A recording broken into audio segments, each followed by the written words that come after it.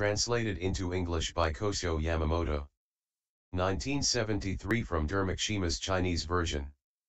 Chapter 27, Bodhisattva Highly-Virtuous King, A. Then the Buddha said to Bodhisattva-mahasattva, All-shining highly virtuous king, O good man.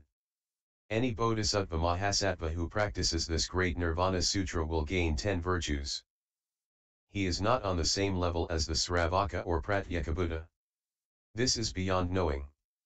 Any person who hears this will be surprised. It is neither in nor out, neither difficult nor easy. It is neither outer expression nor non-expression. It is neither secular nor has it any form to represent it. It is not what one comes across in the world. What are the 10? The first contains 5. What are the 5?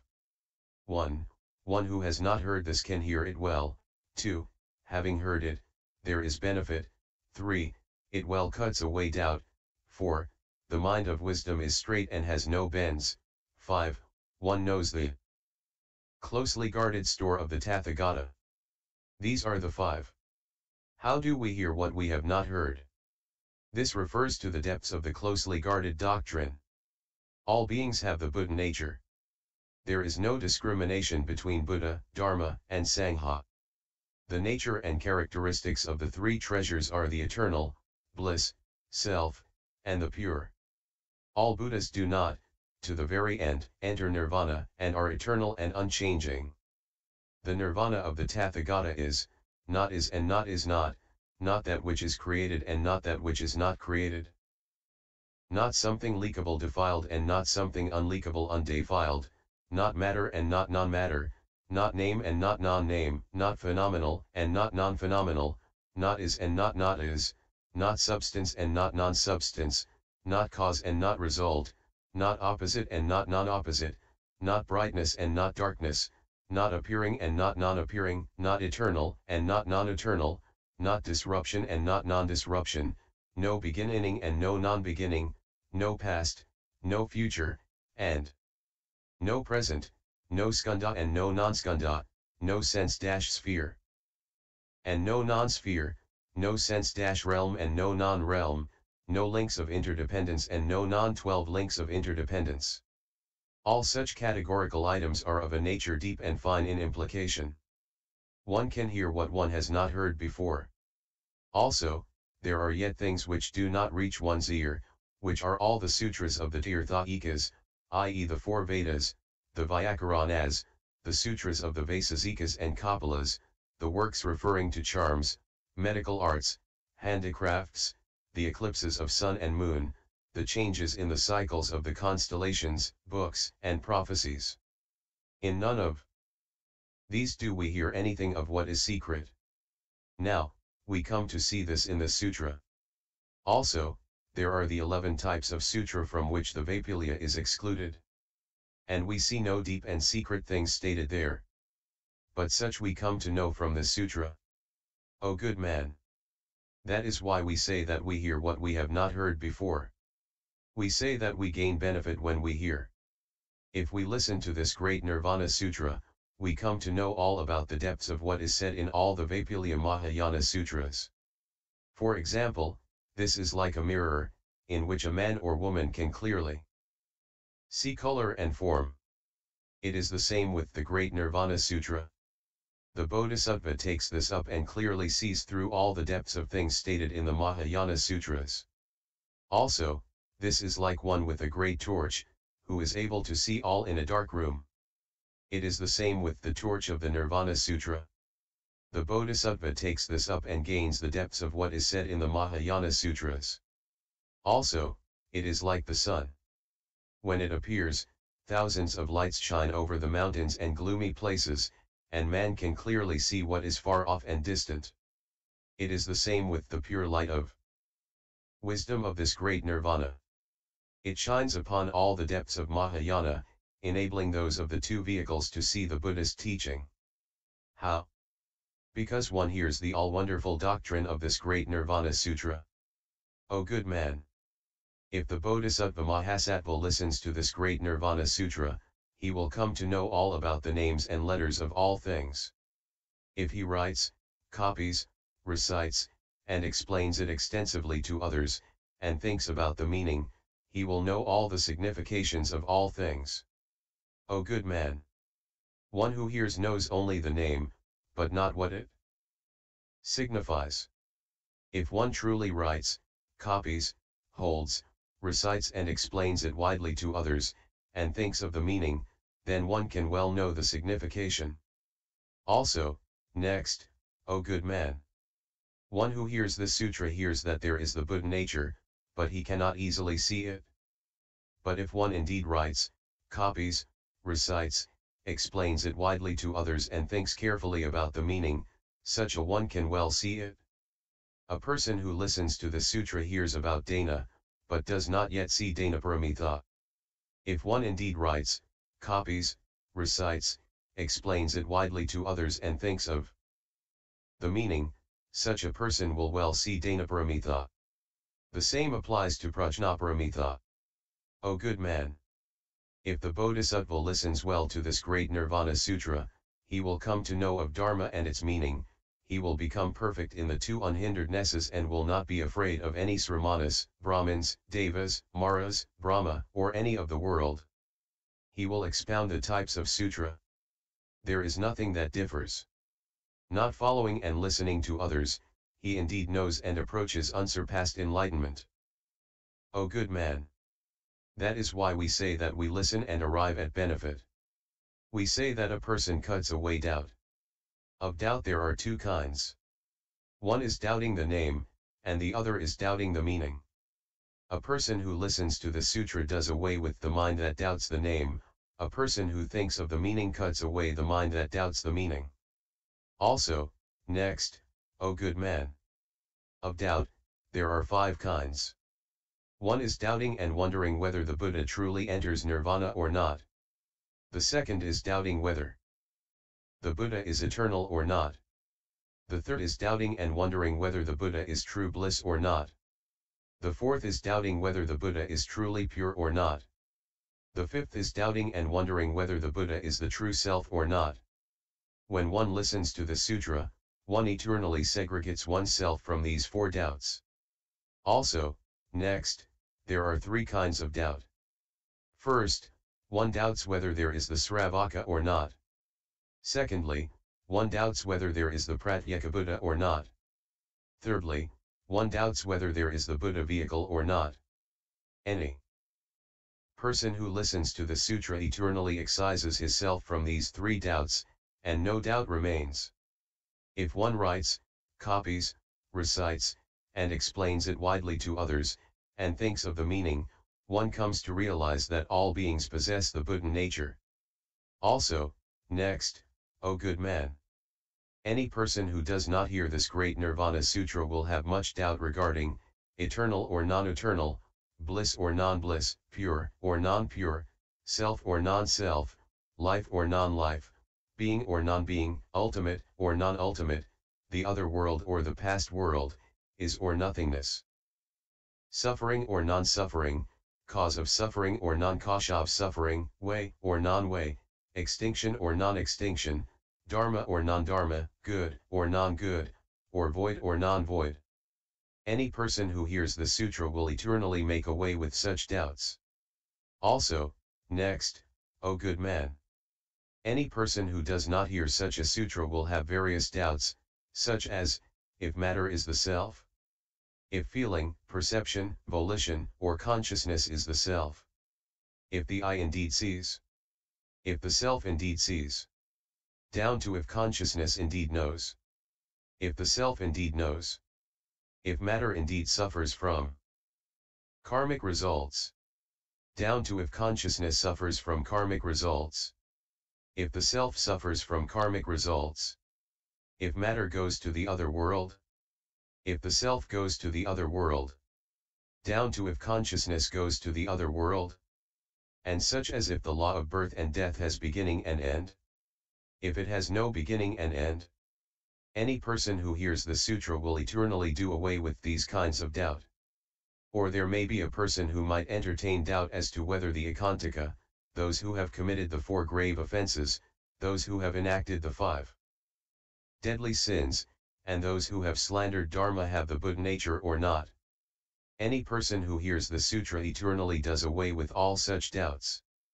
Or a person may doubt and wonder if there is a limit to the world or not, or if there are the 10 directions or not. Any person who hears the sutra will eternally do away with any such doubts.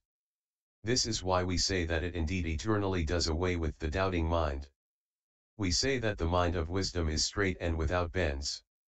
If the mind doubts, what is seen cannot be straight. If all beings do not hear this all-wonderful great Nirvana Sutra, what is seen becomes twisted. This applies down to sravakas and pratyekabuddhas, whose views must also be twisted. Why do we say that what all beings see is twisted? They see the eternal, bliss, self, and the pure in what is leakable, and impermanence, suffering, impurity, and the non-self in the Tathagata, and they think that beings have life, and knowing, and seeing. They construe nirvana as thoughtlessness, non-thoughtlessness, and construe Isvara as having the noble eightfold path. What there is the is and the not is, and all such twisted views. If the Bodhisattva hears this great Nirvana Sutra and practices the noble path, he can make away with all such twisted views. What are the twisted views of the sravakas and pratyekabuddhas? These are thinking that the Bodhisattva descends from Tushita heaven, that he rides on a white elephant, that he finds himself in the womb of a mother, that the father's name was Suddhodana, and the mother's Maya, that for 10 full months he was at Kapilavastu, and was born, that when born and not yet touching the earth Sakrodavendra takes him up, and the Naga kings, Nanda and Upananda, shoot out water and bathe him, that the great demon, Manabhadra, holds a gem parasol and stands behind him, that the earth god holds flowers on which the child places his feet, that he takes 7 steps in the 4 directions, and is satisfied, that as he goes to the temple of the Devas come out and welcome him, that Asita picks him up and prophesies, that having seen the signs he is all sorrow and says, "Woe that I will not be blessed with witnessing the rise of the Buddhist teaching," that he goes to a teacher where he learns writing, reckoning, archery, reading omens, and handicrafts, that living in the royal harem he plays with the 60,000 maids and enjoys himself, that he comes out of the castle and finds himself in the Kapila garden, that on the way he sees an aged man and also a sramana going along the roadside, garbed in a priestly robe, that he returns to the royal palace, where he sees the bodies of the females of the palace looking like white bones, that all the palatial building were now no more to him than graves, that he despises these and renounces home, that at night he slips out of the castle, that he sees such great rishis as Yudrakara and Aratakalama and hears from them about consciousness, boundlessness and thoughtlessness, non-thoughtlessness. Having heard and meditated upon these, he sees that all things are non-eternal, suffering, non-pure, and non-self. He abandons these, practices penance under a tree and, after 6 years, sees that penance does not bring him unsurpassed enlightenment. Then he bathes himself in the waters of river Hiranyavati near Anjana and takes some milk-cooked porridge from the hands of a pasture woman. After taking this, he goes to the Bodhi tree, where, crushing Marapapayas, he attains unsurpassed enlightenment. Then at Varanasi he turns the wheel of Dharma and sees that, here at Kusinagara, he enters Nirvana. All such are the twisted views of sravakas and pratyekabuddhas. O good man! The Bodhisattva-mahasattva, when he hears and understands the great Nirvana Sutra, immediately cuts away all such views. And as he writes, copies, recites, understands, explains to others and thinks about the meaning, he becomes straight-minded and makes away with twisted views. O good man! As the Bodhisattva-mahasattva practices the way of this great Nirvana Sutra, he comes to see clearly that the Bodhisattva had never for innumerable kalpas descended from Tushita heaven into a motherly womb and entered Nirvana at Kusinagara. This is the right view of a Bodhisattva-mahasattva. We say that we well gain the deep meaning of the Tathagata. This is none other than Parinirvana. All beings possess the Buddha nature. They repent of the 4 grave offenses, make away with the mind which slanders Dharma, put an end to the 5 deadly sins, and do away with the akantika within themselves. Then they can attain unsurpassed enlightenment. This is what is meant by the extremely deep and closely guarded thought. Also, next, O good man. What do we mean by the extremely deep meaning? Beings know that there is no such thing as self. Even so, they cannot make away with the karma fire of the days to come. Though they know that the 5 skandhas die out here, the karma of good and evil does not die out. Though there are all the actions of karma, there are now no doers. Though there are places to go, there is none who goes there. Though there is binding, there is no one who is bound. Though there is nirvana, there is no one who has to die out. That is what is meant by the deepness of meaning. Then Bodhisattva all-shining highly virtuous king said to the Buddha, O world-honored one. It is difficult for me to arrive at the meaning of what the Buddha says regarding hearing and non-hearing. Why? Because if Dharma is, what there must be is, if it is not is, what there must be there is not. Nothing can come from nothing, what is cannot die out. What is heard must be what is heard. If it is not heard, what there is what one has not heard. How can one say that what one has heard is what one has not heard? O world-honored one. What one cannot hear is what one has not heard. If one has heard it, there is no more of hearing, no longer any yet to be heard. Why not? Because one has already heard it. How can one say that what one has heard is what one has not heard? For example, this is similar to the case where when a person who has gone has come, he is not gone, if he has gone, he has not come. If one is born, there is no being born, if not born, there is no being born. When something has been gained, there is no longer any gaining of that. If it is not gained, there is no gaining. If not heard, there is no more of hearing, if not heard, there is no hearing any more. The case is like this. O world-honored one. A person might say that he has heard what he has not heard. As all beings have not yet gained enlightenment, this can well happen. When nirvana has not yet been gained, one may well gain it. When the Buddha nature has not yet been seen, one might well see it.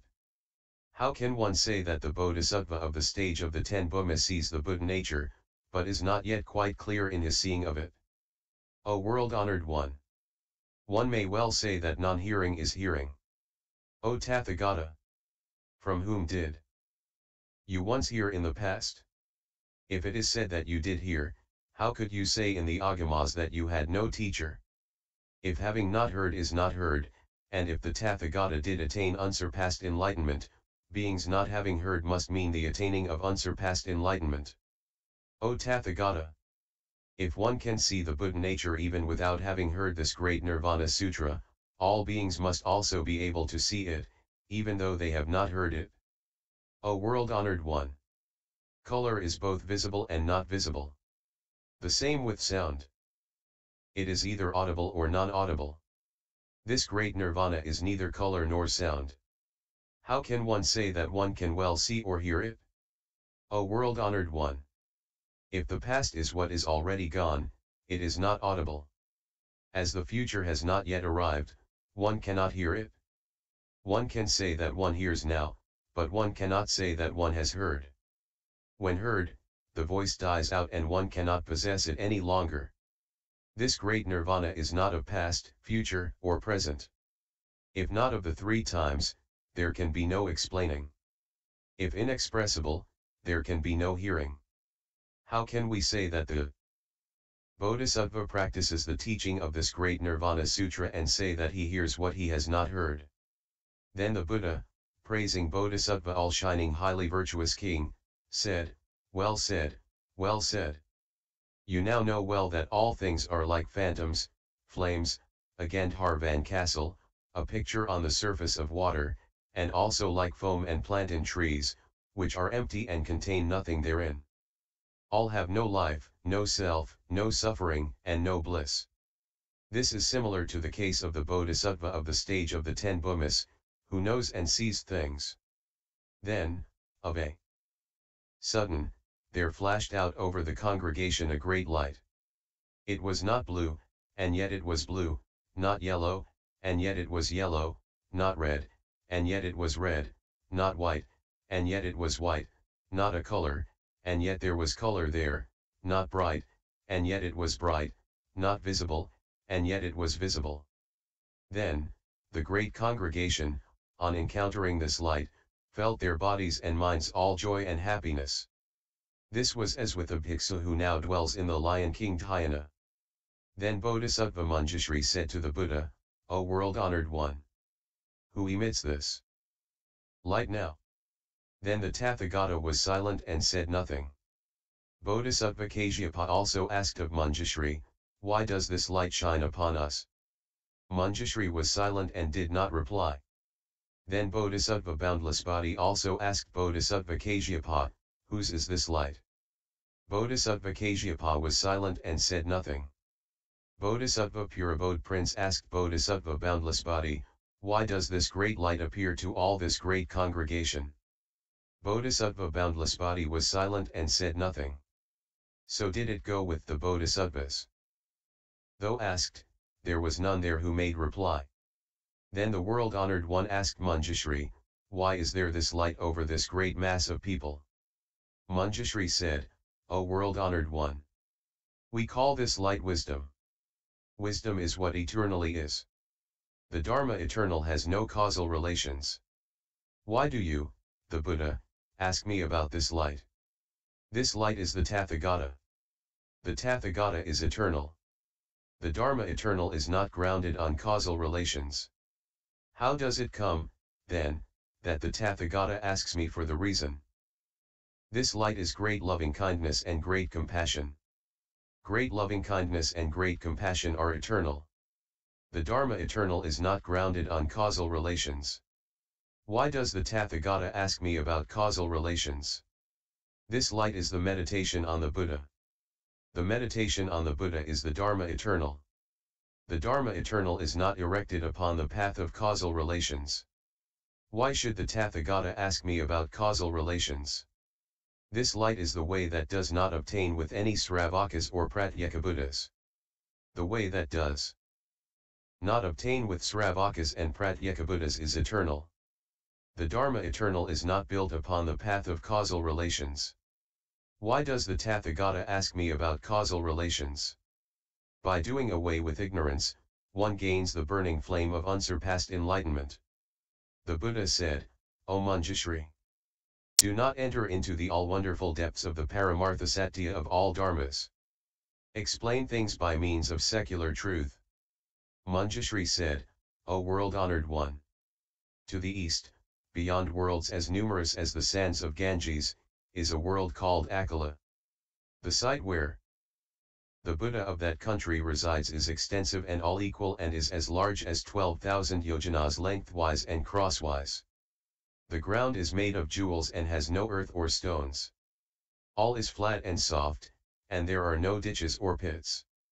All the trees are made of the 4 gems, namely, gold, silver, beryl, and crystal.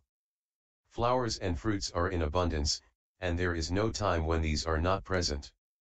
As people come into contact with the flowers and their fragrance, their body and mind experience peace and bliss, which can be likened to a bhiksu sitting in the 3rd dhyana. And there are 3,000 great rivers that surround the land. The water is delicate and wonderful and is perfect in the 8 tastes.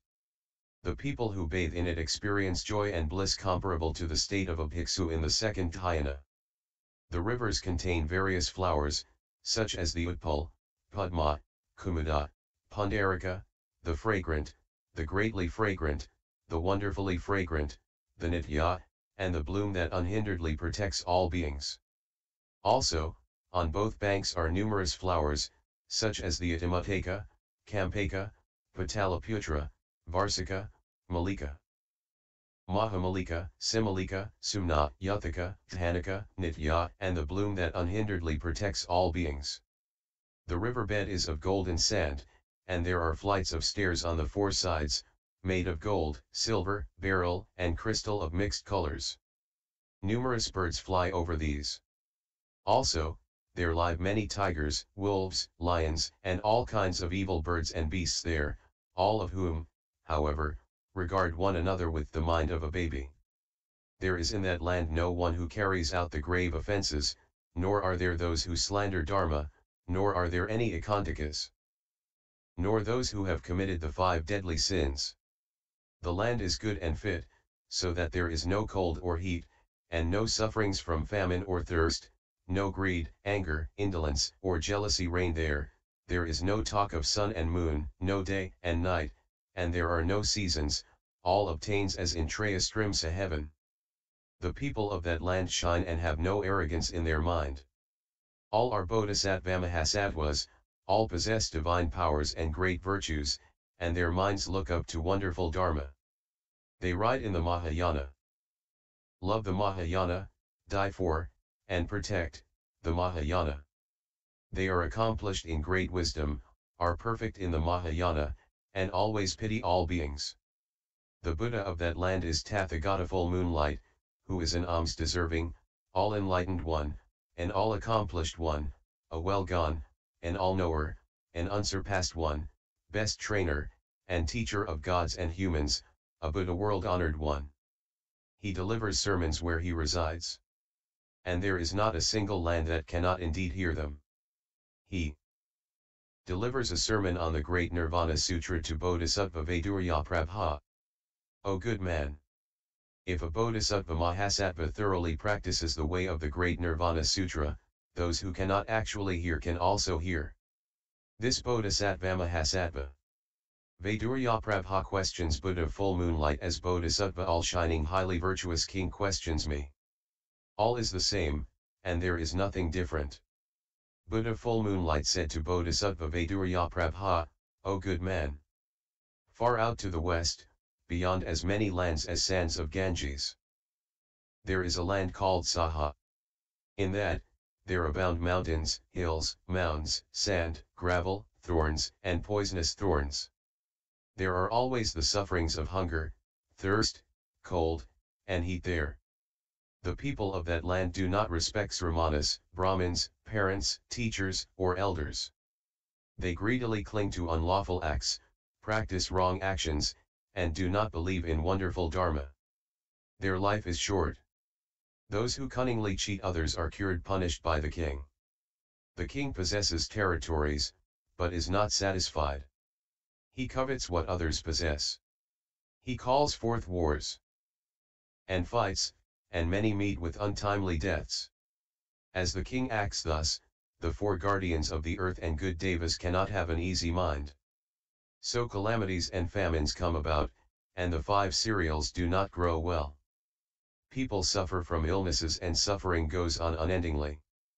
There lives a Buddha there called Tathagata Shakyamuni, an alms deserving, an all enlightened one, an all accomplished one, a well gone, an all knower, an unsurpassed one, best trainer, teacher of gods and humans, and a Buddha world honored one.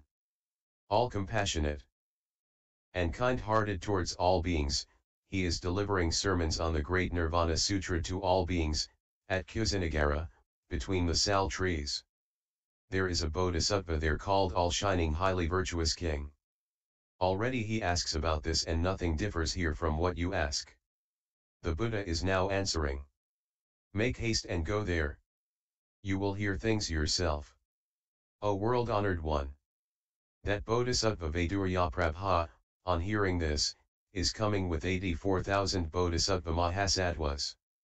Hence this premonition. Because of this, we have this light. That is why. And yet it is not why. Then Bodhisattva Highly-Virtuous arrived, accompanied by 84,000 bodhisattvas and bearing, along with various banners and parasols, incense, flowers, garlands, and various kinds of music, double that which had gone before.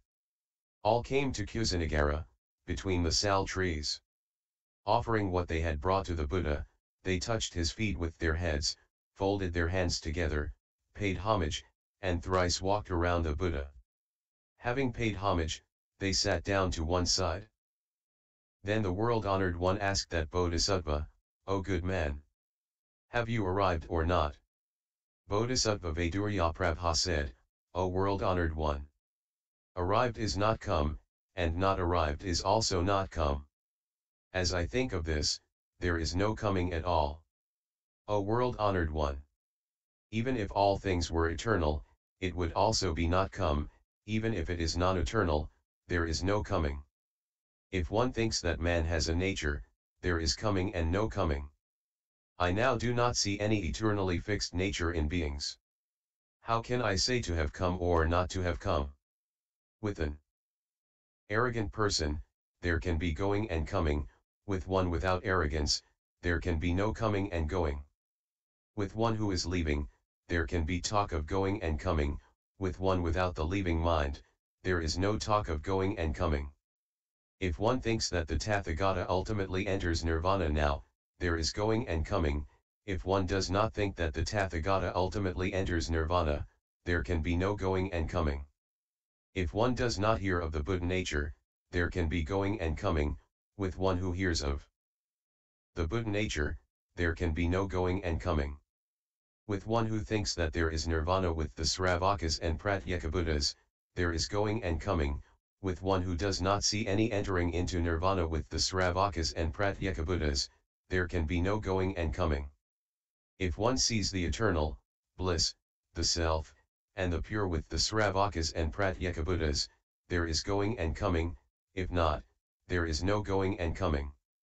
If one views the Tathagata as not the eternal, bliss, the self, and the pure, there is going and coming. If one sees the eternal, bliss, self, and the pure with the Tathagata, there cannot be any going and coming.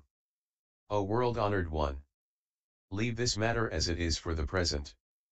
I desire to ask more. Please condescend to give ear to me." The Buddha said, "O good man, ask as you wish to ask. It is now time. I shall now make things clear and explain them to you." Why? Because it is hard to encounter a Buddha, as it is difficult to come across the blooming of the Udambara. It is the same with Dharma. It is difficult to hear it. Of the types of sutra, the hardest to hear is the Vaipulya.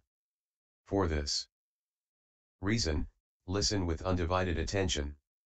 Then Bodhisattva-mahasattva Vaidurya obtained permission and also admonition. And he said to the Buddha, "O world-honored one, how can a Bodhisattva-mahasattva practice the great Nirvana Sutra? I wish to hear what I have not heard before." Then the Tathagata praised him, saying, well said, O good man. You now desire to cross the sea of the great Nirvana of Mahayana.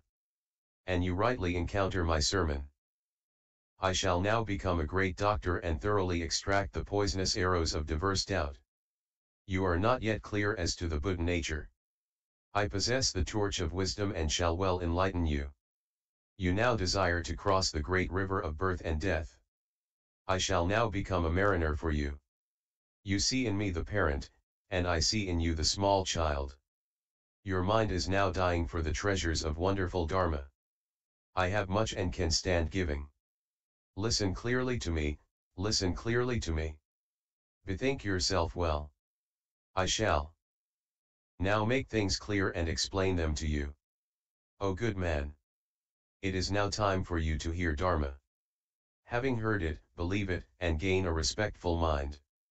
Listen with all your mind, venerate what you have heard. Do not seek to pick out something wrong in wonderful Dharma. Think not of greed, anger, and ignorance. Think not of good and bad or of the caste of the priest. Having heard Dharma, be not arrogant. Do not do things for honor, fame, or profit. Make effort to save the world, and for the interest of sweet Dharma. Also, do not be worried in mind. Hear Dharma, save yourself, and then save others. First, understand yourself, and let others understand. First, ease yourself, and then ease others. First, gain nirvana yourself, and then let others gain it.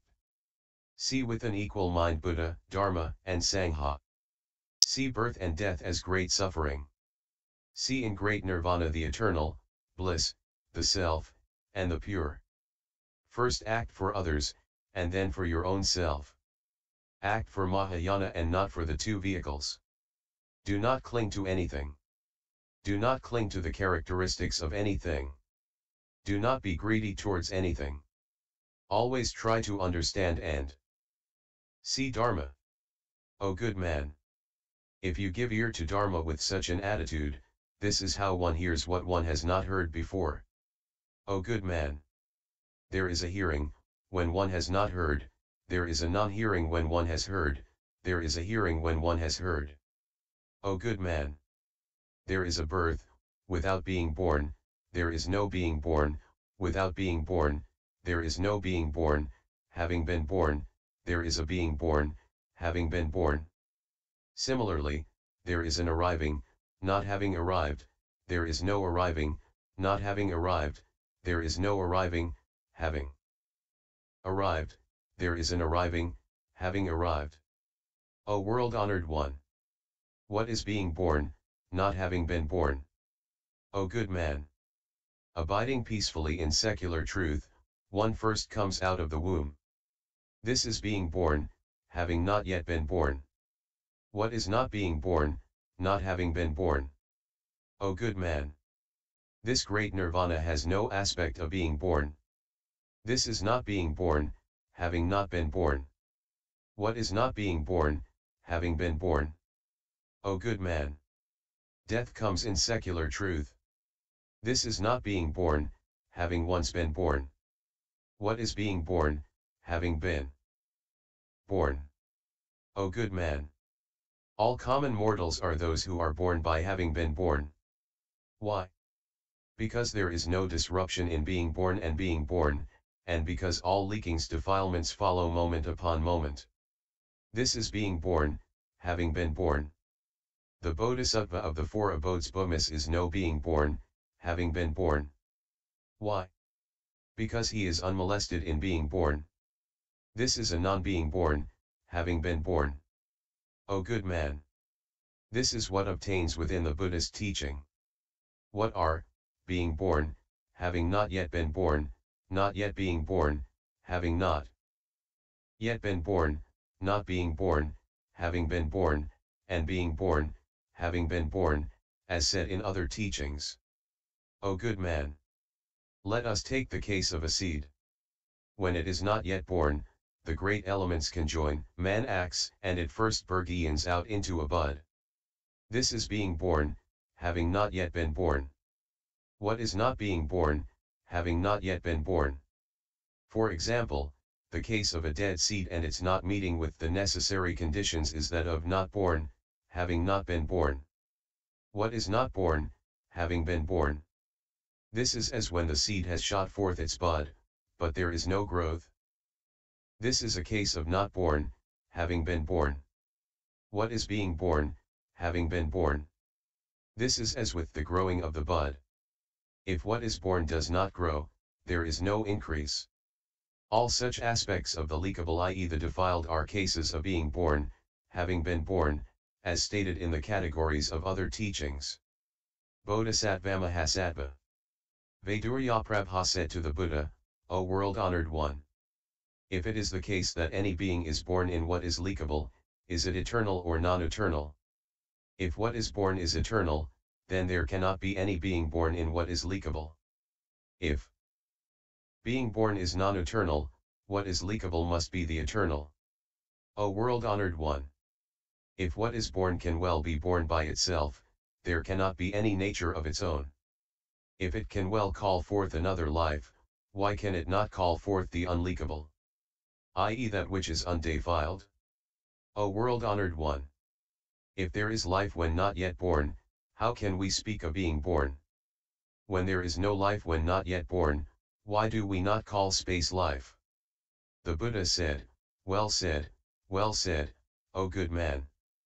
Born, not having been born is inexpressible, born, having been born is inexpressible, not